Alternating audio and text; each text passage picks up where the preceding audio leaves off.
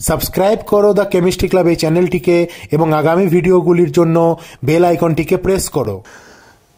বন্ধুরা, যারা already class 12-এ উঠে পড়েছো তারা নিশ্চয়ই নিজেদের সমস্ত পড়াশোনাগুলো শুরু করে দিয়েছো। সুতরাং কেমিস্ট্রি নিয়েও নিশ্চয়ই তোমাদের সমস্ত চর্চাগুলো শুরু হয়ে গেছে। আমরা জানি যে কেমিস্ট্রিতে মোট 16টা ইউনিট রয়েছে ক্লাস 12-এর জন্য, এবং যে 16টা ইউনিট রয়েছে সেই 16টা ইউনিট সম্পর্কে আমি ডিটেলসে বলে দিয়েছি কোথায় কোথায় কী ইউনিট আছে। যারা আমার সেই আগের ভিডিওটি দেখোনি তারা অবশ্যই ডিসক্রিপশনে লিঙ্ক দেওয়া রয়েছে, বা তোমরা উপরে আই বাটনে ক্লিক করে তোমরা দেখে নিতে পারো যে সেই ভিডিওটিতে আমি টোটাল ডিটেলসে আলোচনা করে দিয়েছি যে ক্লাস 12-এর যে কেমিস্ট্রি যে সিলেবাসটা আছে সেটা বেঙ্গল বোর্ডে কী আছে। তো অলরেডি আমরা এবার টার্গেট নিয়েছি যে আমরা থ্রু আউট দ্য সেশন, পুরো ইয়ার জুড়ে, একাডেমিক ইয়ার জুড়ে আমরা প্রত্যেকটা চ্যাপ্টার সম্পর্কে ডিটেলসে আমরা আলোচনা করব, এবং যেন একাডেমিক ইয়ার শেষ হওয়ার আগেই যেন আমরা পারফেক্টলি চ্যাপ্টারগুলো শেষ করতে পারি সেই ব্যাপারটা আমাদেরকে ভালো করে মেনটেন করতে হবে। তোমরা যদি বন্ধুরা পাশে থাকো তাহলে অবশ্যই সেগুলো সম্ভব হবে, এবং আমি চাইবো তোমরা আমার সাথে পাশে থাকো, যেভাবে সাপোর্ট করছো সেভাবে সাপোর্ট করতে থাকো, যেন কিনা আমি সামনের দিনে প্রত্যেকটি চ্যাপ্টারে আলাদা আলাদা ভিডিও সঠিকভাবে সঠিক সময় তোমাদের কাছে প্রোভাইড করতে পারি। আজকে যে চ্যাপ্টারটি নিয়ে আলোচনা করব অত্যন্ত ইম্পর্ট্যান্ট একটি চ্যাপ্টার।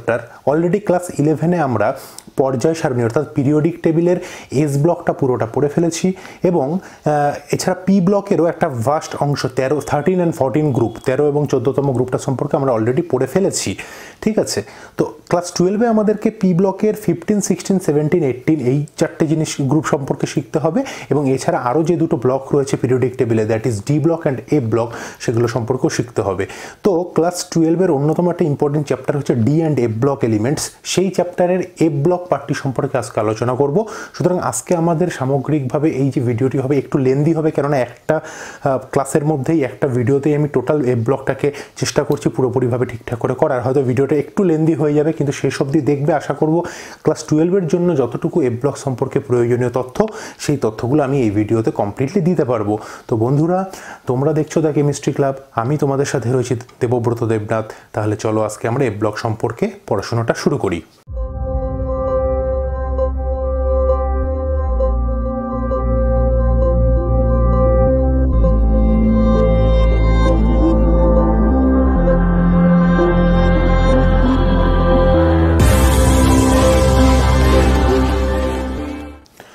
বন্ধুরা, এ ব্লক এলিমেন্ট সম্পর্কে যদি আমাদেরকে জানতে হয় তাহলে সব থেকে প্রথমে আমাদেরকে টোটাল পিরিয়ডিক টেবিলটাকে, যে চার্টটা আছে সেই চার্টটাকে আমাদেরকে ভালো করে শিখতে হবে। আমি একদম ডিটেলসে একদম গোড়া থেকে বোঝানোর চেষ্টা করছি, তোমরা একটুখানি ভালো করে দেখবে। আমরা জানি মোট 1 to 18টা মোট গ্রুপ থাকে। তার মধ্যে 1, 2, 3, 4, 5, 6, 7, 8, 9, 10, 11, 12, 13, 14, 15, 16, 17 and 18, এবং আমাদের কাছে মোট পিরিয়ড থাকে হচ্ছে 7টা, 1, 2, 3, 4, 5, 6 and 7। তাহলে মোট এই 7টা পিরিয়ড থাকে, এবং মোট আমাদের কাছে গ্রুপ থাকে হচ্ছে 18টা গ্রুপ। এই 1 এবং 2, 1 and 2 এই দুটো গ্রুপকে আমরা কি বলি? আমরা বলি এস ব্লক। 13 to 18 এই 6টা ব্লককে আমরা গ্রুপকে কি বলি? আমরা বলি পি ব্লক। ওয়েট, 13 এবং 14 এই গ্রুপটা সম্পর্কে অলরেডি আমরা ক্লাস 11-এ পড়ে নিয়েছি। 15, 16, 17, 18কে আমরা ক্লাস 12-এ আমরা পড়াটা করব, রাইট? এছাড়া এই 3 থেকে 12 পর্যন্ত যে গ্রুপটা সেটাকে আমরা ডি ব্লক বলি। এটার বাইরেও আরও একটা আমাদের করা আছে, সেটাকে আমরা বলি এ ব্লক। এই এ ব্লক সম্পর্কে কিন্তু আজকে আমরা ডিটেলসে শিখবো। ক্লিয়ার হয়েছে ব্যাপারটা? এবার এ ব্লক সম্পর্কে ডিটেলসে শেখার আগে আমাদেরকে একদম গোড়া থেকে, অর্থাৎ নাম্বার 1, অর্থাৎ পরমাণু সংখ্যা 1, atomic number 1, that is hydrogen, সেখান থেকে আমরা প্রত্যেকটা গ্রুপ ওয়াইজ আমরা সেই জিনিসগুলোকে, সেই এলিমেন্টগুলোকে আমরা এখানে লিখব। তো দেখো আমরা কিভাবে লিখতে পারি। সব থেকে প্রথমে হচ্ছে হাইড্রোজেন নাম্বার, যখন পিরিয়ড যখন 1 হচ্ছে তখন সব থেকে প্রথমে হচ্ছে হাইড্রোজেন। 1 নাম্বার পিরিয়ডে লাস্টে আর কে আছে? এখানে আছে হিলিয়াম। সো আমাদের 1 নাম্বার পিরিয়ড কমপ্লিট হয়ে গেল। নাম্বার 2-তে কে আছে? অর্থাৎ আমার এখানে 1s1 এবং 1s2 এই দুটোই কিন্তু কমপ্লিট হয়ে গেল নাম্বার 1 যে পিরিয়ড আছে সেই পিরিয়ডের মধ্যে। নাম্বার 2 যে পিরিয়ডটা আছে সেই 2 নম্বর পিরিয়ডে কে আছে? 2 নম্বর পিরিয়ডে আছে 2s এবং 2p, 2s এর দুটো এবং 2pতে 6টা। এই হচ্ছে আমাদের ইলেকট্রন সংখ্যা। আমরা এখানে লিখবো, সেটা কিভাবে লিখবো? লিথিয়াম আছে, বেরিলিয়াম আছে, এবং পি ব্লকে boron, carbon, nitrogen, oxygen, fluorine, নিয়ন হয়ে গেল। আমার এই দুটো এবং 6টাকে আমি প্লেস করে দিলাম। দুটো হচ্ছে এস ব্লকে, আর পি ব্লকে 6টা এলিমেন্টকে প্লেস করে দিলাম।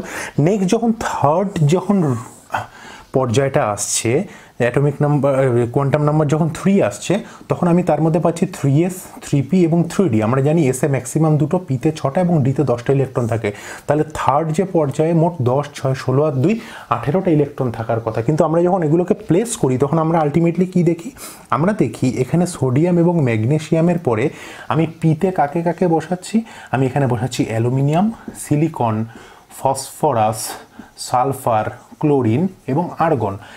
এই 3 নাম্বার পিরিয়ডের এই এলিমেন্টগুলো বসানোর পরে আমরা কিন্তু অলরেডি মানে এই যে পর্যায়টা এটা কমপ্লিট করার পরে আমরা কিন্তু এখানে ডি ব্লকের যে এলিমেন্ট সেগুলোকে বসাই না। তার কারণ হিসাবে আমরা জানি যে 3D এবং তার পরবর্তী যে 4sটা আছে, এই যে 4sটা আছে, তো বলছে 3D এবং 4s এর মধ্যে 4s হচ্ছে এনার্জেটিক্যালি তুলনামূলকভাবে কম, এনার্জি তার কম। আর আমরা জানি যে যার এনার্জি যত কম সেখানে ইলেকট্রন সব থেকে আগে বেশি সেই এনার্জি সেলেই ঢুকবে। তো যেহেতু 3D এবং 4s এর মধ্যে 4s এর ইলেকট্রনে এনার্জি বেশি, দ্যাট ইজ ওখানে এর পরবর্তী যে ইলেকট্রন সেটা কিন্তু ওখানেই ঢুকবে। অর্থাৎ আর্গন হচ্ছে 18, 19 যে এলিমেন্টটা সেটাকে পটাশিয়াম, ক্যালসিয়াম। এই 19 এলিমেন্ট অর্থাৎ 4s কমপ্লিট করার পরে আমার কাছে কে আসবে?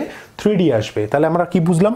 তাহলে 4 নাম্বার পর্যায়ের এস ব্লক করার পরে 3 নাম্বারের ডি আমাকে এখানে প্লেস করতে হচ্ছে। তাহলে 4-এর ঘরে 3-এর ডি, ঠিক সেমভাবে তাহলে 5-এর ঘরের 4-এর ডি, 6-এর ঘরে 5-এর ডি এবং 7-এর ঘরে 6-এর ডি। এইভাবেই কিন্তু আমাদের পর্যায় সারণীটা আমরা এখানে কমপ্লিট করব। এই ভিডিওটা এই কারণেই ভালো করে দেখতে বলছি, কারণ এই জিনিসটা কনসেপ্টটা যদি আমাদের ক্লিয়ার হয়ে যায় তাহলে ডি ব্লকের ক্ষেত্রে আমাদের একদম সোজা হয়ে যাবে, সেখানে আমাদেরকে নতুন করে আর কিছু শিখতে হবে না। ক্লিয়ার হয়েছে? পটাশিয়াম এবং ক্যালসিয়াম যখন আমি বসিয়ে ফেললাম, এরপর আমার কে শুরু হচ্ছে? স্ক্যান্ডিয়াম, টাইটানিয়াম, ভ্যানাডিয়াম, ক্রোমিয়াম এরকম করে চলতে চলতে আলটিমেটলি এখানে আমার শেষ হচ্ছে জিঙ্কে আমার কত হচ্ছে? 30 নাম্বার শেষ হচ্ছে। এরপরে 4s এর পরে 3D করলাম, তারপরে আমি 4p করব এবং এখানে আমি কি করব? Gallium, germanium, arsenic, selenium, chlorine, bromine and এরপরে করব হচ্ছে আমরা কি? ক্রিপ্টন।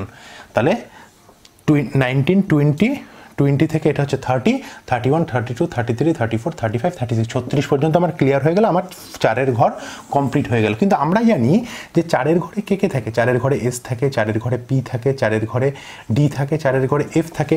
এবার সেক্ষেত্রে আমরা কি দেখছি? 4-এর ঘরের S, 4-এর ঘরে S কমপ্লিট হলো, 4-এর ঘরের P, 4-এর ঘরের P কমপ্লিট হয়ে গেল। 4-এর ঘরে যেহেতু 3-এর ডি আসছে, তাহলে 4-এর ঘরে যে 3-এর ডি সেটাও হলো। তাহলে এই যে 4-এর যে ডিটা এটা কোথায় বসবে? এটা নিশ্চয়ই 5-এর ঘরে বসবে। এবার যখনই আমি 5th গ্রুপ বা পর্যায়টা যখন আমি বসাবো তখন আমরা কি দেখতে পাই? যে 5-এর ঘরের এস দুটো কমপ্লিট করার পরে এখানে 6টা পি কমপ্লিট করার পরে আর এখানে 5-এর ঘরের 4-এর যে ডি থাকবে, অর্থাৎ 5-এর ঘরে যে 4-এর ডি থাকবে সেটা কমপ্লিট করার পরে আমার কিন্তু 4-এর ঘরের এফকে কিন্তু আমি 5ম পর্যায়েও কোথাও স্থান দিতে পারলাম না। ক্লিয়ার হচ্ছে ব্যাপারটা? তাহলে আমি একটুখানি বলে দিই কি দাঁড়াচ্ছে তাহলে ব্যাপারটা। আমি আগে টোটাল সিরিজটা একটুখানি লিখে নিই।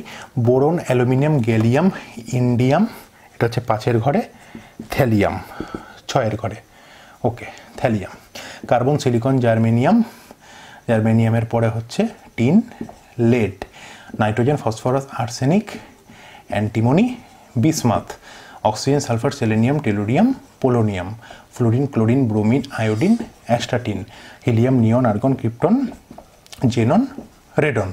এটা মোটামুটি আমাদের আছে। এদিকে কি আছে আমাদের ক্ষেত্রে?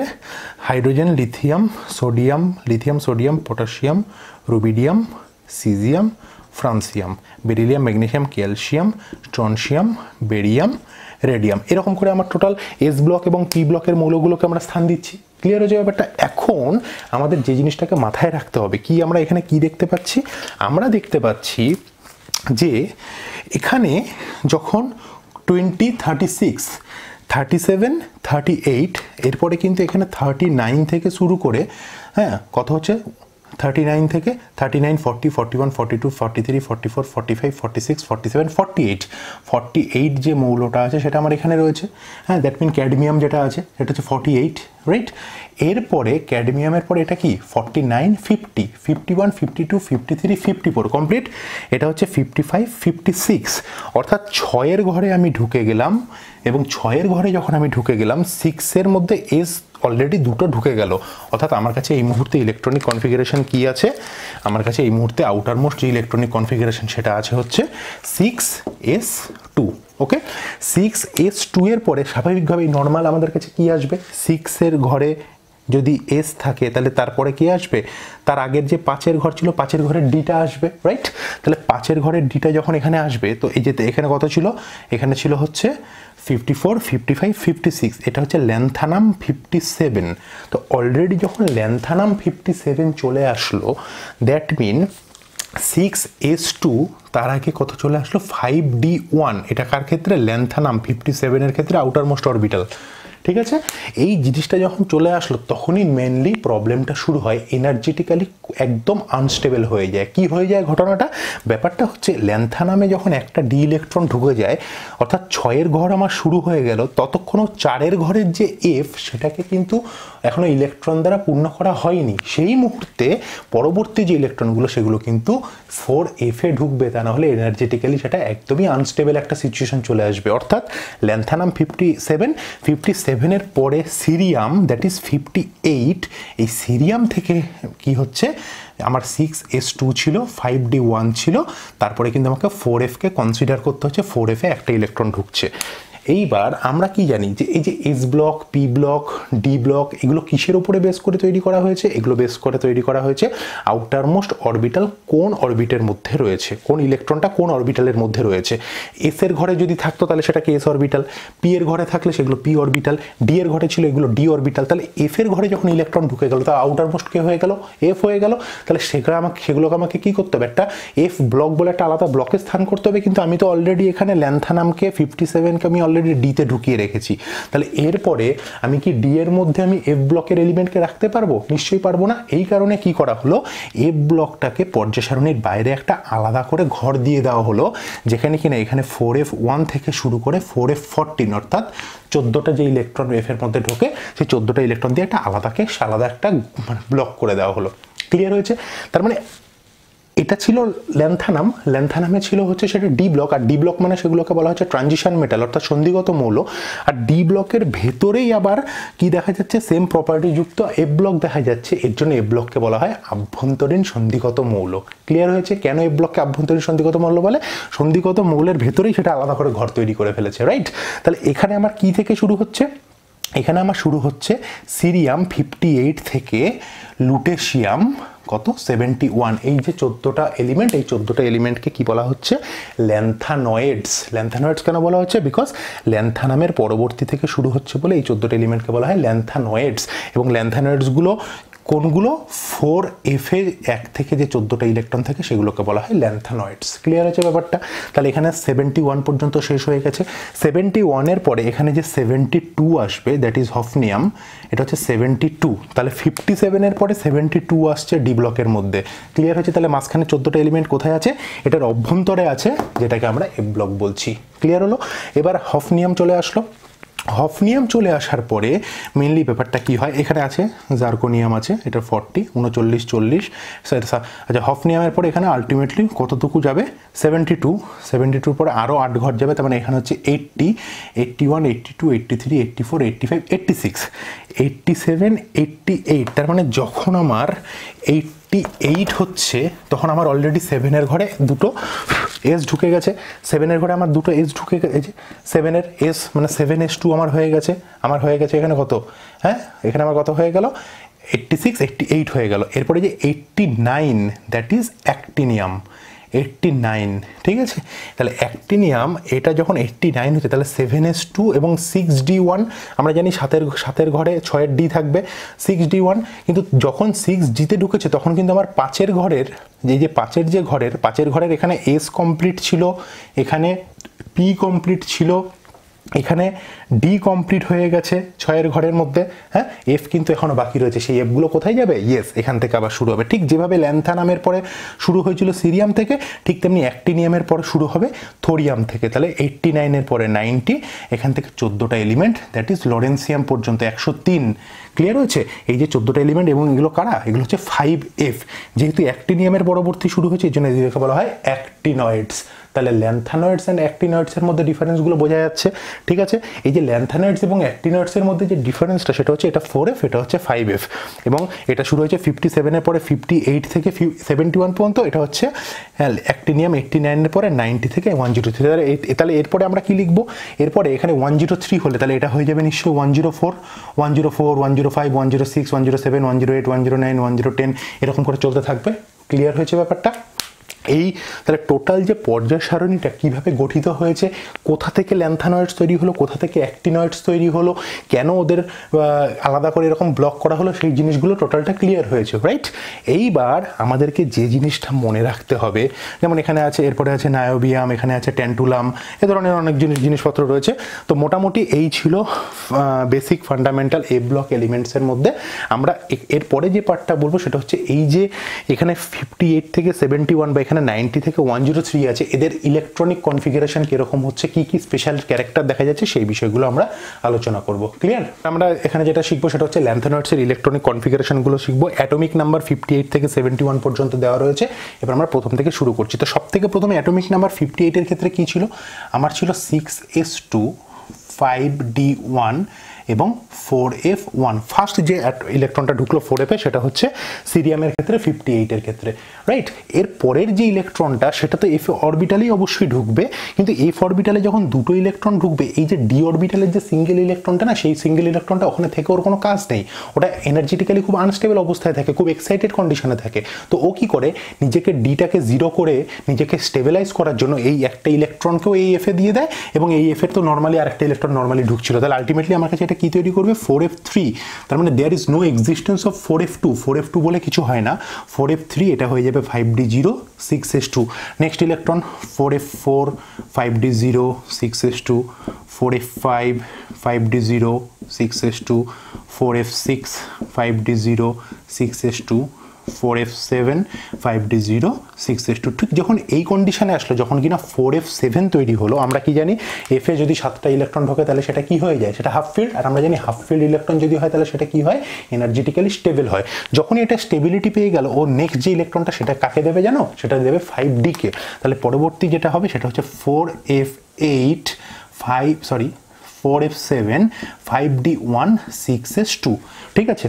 ঠিক যখনই ডিতে আবার একটা ইলেকট্রন দেবে, সেই একটা ইলেকট্রন আবার এক্সাইটেড কন্ডিশনে চলে যাবে, আনস্টেবল পজিশনে চলে যাবে, সেই একটা ইলেকট্রনকেও কি করবে, আবার 4f7 এর এই যে ঘরটা এখানে দিয়ে দেবে, এবং এফ এর যে 7 আছে তারপরে তো ওখানে একটা নর্মালি ইলেকট্রন ঢুকতো, তাহলে f8 হওয়ার কথা ছিল, কিন্তু f8 না হয়ে এটা হয়ে যাবে f9 এবং 5dটা 0 হয়ে যাবে। তাহলে নেক্সট ইলেকট্রনিক কনফিগারেশনটা আমার কি হবে, 65 এর ক্ষেত্রে 4f9 5d0 6s2, অর্থাৎ 4f8 এটার কিন্তু কোনো এক্সিস্টেন্স নেই। তাহলে ঠিক সেমভাবে 4f10 5d0 6s2, 4f11 5d0 6s2, 4f12 5d0 6s2, 4f13 5d0 6s2, এরপরে 4f14 5d0 6s2। এইবার যখন অলরেডি 4f14 হয়ে গেছে, 4f14 মানে এফ অরবিটাল সম্পূর্ণভাবে কমপ্লিটেড হয়ে গেছে, তার পরবর্তী যে ইলেকট্রনটা ওটা কোথায় ঢুকবে, ওটা ডি অরবিটালে ঢুকবে। তাহলে আমি এখানে কি লিখবো, এটা 4f14 5d1 6s2। এবার আমরা জানি ডিতে যদি ইলেকট্রন ঢোকে, হ্যাঁ, আউটার মোস্ট যদি এখন ডি হয় তাহলে সেটা ডি ব্লকে থাকা উচিত, কিন্তু একটু মনে করে দেখো, যখন একটু আগে শেখালাম যে সব থেকে লাস্টে, অর্থাৎ ল্যান্থানামের কিন্তু ক্ষেত্রে অলরেডি কিন্তু 6s2 5d1 কনফিগারেশন ও নিয়ে বসে আছে। এখানে যদি আবার 5d1 হয় তাহলে একটা ডিতে আমরা তো দুটো ইলেকট্রন থাকতে এভাবে পারবে না, হ্যাঁ। তাহলে ডি এর 1 নাম্বার ঘরে d1 এর ক্ষেত্রে ল্যান্থানামও থাকবে, 71 এর লুটেশিয়ামও থাকবে, সেটা তো সম্ভব নয়। দ্যাটস ওয়াই ওই স্টেবিলিটিটার জন্য এখানে কি হচ্ছে, এই টোটাল 58 থেকে 71 এই টোটালটাকে কি করছি আমরা, ল্যান্থানাইড সিরিজের মধ্যেই, অর্থাৎ 4f এর যে পার্টটা আছে সেই তার মধ্যেই কিন্তু আমরা ক্যালকুলেট করছি।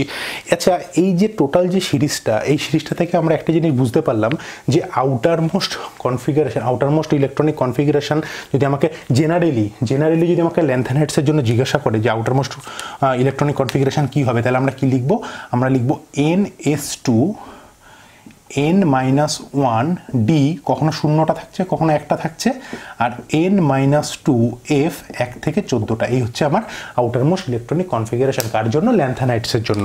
এবার অ্যাক্টিনাইডসের ক্ষেত্রে কি হবে, সব কিছু সেম থাকবে, শুধু ডিফারেন্সটা কি হয়ে যাবে, এটা শুরু হবে কোথা থেকে, 90 থেকে, এটা শেষ হবে কোথায়, 103 তে, এটা হয়ে যাবে 7s2, এটা হয়ে যাবে 6, এটা হয়ে যাবে 5, বাকি কিন্তু সব কিছু সেম থাকবে। ক্লিয়ার হয়েছে? তাহলে ল্যান্থানাইডস এবং অ্যাক্টিনয়েডস প্রত্যেকটার ইলেকট্রনিক কনফিগারেশন আমাকে যদি অ্যাটমিক নাম্বার দিয়ে দেয় যে কোনো ল্যান্থানয়েডস বা যে কোনো অ্যাক্টিনয়েডসের ক্ষেত্রে, সেক্ষেত্রে কিন্তু আমরা কী করতে পারবো, আমরা কিন্তু সেই জিনিসটাকে বলতে পারবো যে তার ইলেকট্রনিক কনফিগারেশন কী হবে। এখানে দুটো তিনটে কনসেপ্ট একটুখানি মনে রাখতে হবে, যে সেটা হচ্ছে ল্যান্থানাইডস এবং অ্যাক্টিনাইডসের ক্ষেত্রে সবথেকে বেশি অক্সিডেশন, যে অক্সিডেশন নাম্বারটা সবথেকে বেশি স্টেবল হয় সেটা হচ্ছে +3 অক্সিডেশন স্টেটে ল্যান্থানাইডসগুলোকেও দেখা যায়, অ্যাক্টিনাইডসগুলোকেও দেখা যায়। এছাড়া পরিবর্তনশীল যোজ্যতা দেখা যায়, ভ্যারাইটি অফ অক্সিডেশন স্টেট দেখা যায়, +4ও দেখা যায়, +2ও দেখা যায়, ঠিক আছে। তবে সবথেকে বেশি হয় হচ্ছে +3 ক্ষেত্রে। এবং যেটা সবথেকে বেশি তোমরা মনে রাখবে সেটা হচ্ছে সাপোজ সিরিয়াম অর্থাৎ 58, এটার ক্ষেত্রে কী ছিল 6s2 5d1 4f1।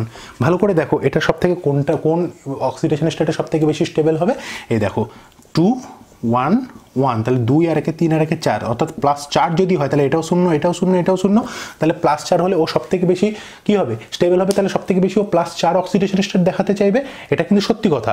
আবার একই সাথে সিরিয়ামের ক্ষেত্রে একটা স্পেশাল কেসও আছে, সেটা হচ্ছে সিরিয়াম না অত্যন্ত উত্তম জারক পদার্থ, অর্থাৎ ভেরি গুড অক্সিডেন্ট হিসেবে কাজ করে। তাহলে যে নিজে জারক হিসেবে কাজ করে, তাহলে অপরকে সে কি করে, মানে জারিত করে, তাহলে নিজে কি হয়, নিজে বিজারিত হয়, নিজে রিডাকশানে পার্টিসিপেট করে। আর আমরা জানি রিডাকশান মানে সেটা কি হবে, সেটা ইলেকট্রনকে অ্যাকসেপ্ট করে ওটা কি করে ফেলবে, ওটা +4 থেকে +3 অক্সিডেশন স্টেটে যেতে যাবে। এই জন্য একটা প্রশ্ন আসে যে সিরিয়াম +4 অক্সিডেশন স্টেটে স্টেবল, এটা সত্যি, কিন্তু তাও ওটার +3 অক্সিডেশন স্টেটটা বেশি দেখা যায় কেন, তখন আমাকে লিখতে হবে যে যেহেতু সিরিয়াম একটি উত্তম জারক পদার্থ, এটা অর্থাৎ জারণ প্রক্রিয়াতে অনেক বেশি সক্রিয়ভাবে অপরকে জারণ ঘটাতে সাহায্য করে, অর্থাৎ নিজে বিজারণ পদ্ধতিতে অংশগ্রহণ করে, এই কারণের জন্য +4 থেকে +3 এই অক্সিডেশন স্টেটটা তাকে বেশি দেখা যায়।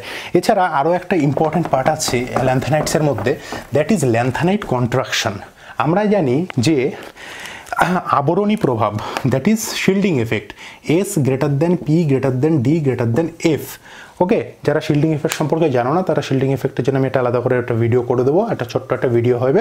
যদি কারো বুঝতে অসুবিধা হয় আমাকে বলবে, কমেন্ট সেকশনে জানাবে, আমি অবশ্যই সেটাকে করে দেবো। তো শিল্ডিং এফেক্ট হচ্ছে F এর সব থেকে কম, অর্থাৎ শিল্ডিং এফেক্ট F এর কম মানে F এর মধ্যে যে ইলেকট্রনসগুলো আছে সেই ইলেকট্রনসগুলোকে নিউক্লিয়াস নিজের দিকে অনেক ইজিলি অ্যাট্রাক্ট করতে পারে, অতটা বেশি পরিমাণে F ব্লক বা F অরবিটালটা ইলেকট্রনগুলোকে কি করতে পারে না, শিল্ড করতে পারে না, এর জন্য বলা হচ্ছে শিল্ডিং এফেক্ট কম।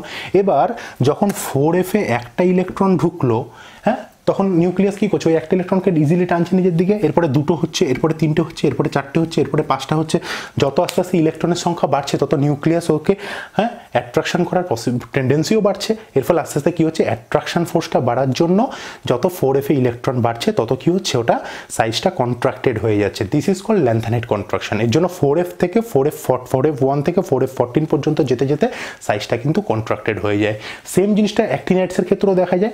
এখন একটা প্রশ্ন আছে যে ল্যান্থানাইড কন্ট্রাকশন এবং অ্যাক্টিনাইড কন্ট্রাকশনের মধ্যে কোনটি বেশি পরিমাণে হয়, মানে কার কন্ট্রাকশনের মাত্রাটা বেশি? অবশ্যই অ্যাক্টিনাইডের ক্ষেত্রে। তার কারণ কি, ল্যান্থানাইডসের ক্ষেত্রে হচ্ছে 4f আর অ্যাক্টিনাইডের ক্ষেত্রে হচ্ছে 5f। আর আমরা জানি 4f এবং 5f এর মধ্যে 5f এর শিল্ডিং ক্যাপাসিটিটা আরও কম, আরও দুর্বল। এর ফলে ওটার ইলেকট্রনগুলোকে ও আরও কম শিল্ড করতে পারে, ফলে নিউক্লিয়াস অনেক বেশি পরিমাণে আকর্ষণ করতে পারে, ফলে সাইজটা কিন্তু আরও বেশি রিডিউস হয়ে যায়। ক্লিয়ার হচ্ছে? এবার এই ল্যান্থানাইড কন্ট্রাকশনের একটা অ্যাপ্লিকেশন বলি।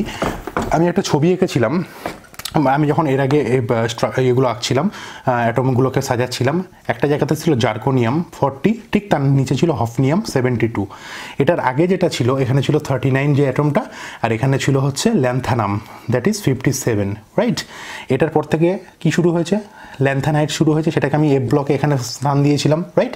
তারপরে আবার এখানটা শুরু হয়েছে। কোশ্চেনটা হচ্ছে, আমরা জানি যে পিরিয়ড বরাবর লেফট টু রাইট যদি যাই তাহলে সাইজ আমার আস্তে আস্তে ডিক্রিজ করে, তাহলে উপর থেকে নিচে গেলে সাইজ কি হবে, ইনক্রিজ করবে। তো স্বাভাবিকভাবেই জার্কোনিয়াম আর হফনিয়ামের মধ্যে কার সাইজ বেশি হওয়ার কথা, যেহেতু ওটা গ্রুপ বরাবর উপর থেকে নিচে নামছে, হফনিয়ামের সাইজ বড় হওয়ার কথা। কিন্তু বাস্তবে দেখা যায় যে হফনিয়ামের সাইজ বড় হয় না। বিকজ হফনিয়ামের সাইজ বড় হয় না কেন, কারণ হফনিয়ামের মধ্যে হফনিয়াম আসার আগে এখানে কিন্তু 4F অর্থাৎ ল্যান্থানাইডসগুলো রয়ে গেছে। আর আমরা জানি ল্যান্থানাইডস কি হয়, কন্ট্রাক্টেড হয়, যেহেতু এখানে হফনিয়ামের ইলেকট্রনিক কনফিগারেশনে 4F14 এটাকে পার করে আমাকে লিখতে হচ্ছে, দ্যাট ইজ ওয়াই এটার মধ্যে ল্যান্থানাইড কন্ট্রাকশনটা আছে, ফলে সাইজটা কিন্তু ছোট হয়েছে, ফলে ওপর থেকে নিচে নামার জন্য সাইজ বাড়ার যেটা কথা ছিল সেটা বাড়বে না, সেটা ছোট হয়ে যাবে। ক্লিয়ার হয়েছে? এই ছিল মোটামুটি বেসিক যে সমস্ত জিনিসগুলো, এগুলো মোটামুটি ল্যান্থানাইডস এবং অ্যাক্টিনাইডস থেকে মনে রাখতে হবে।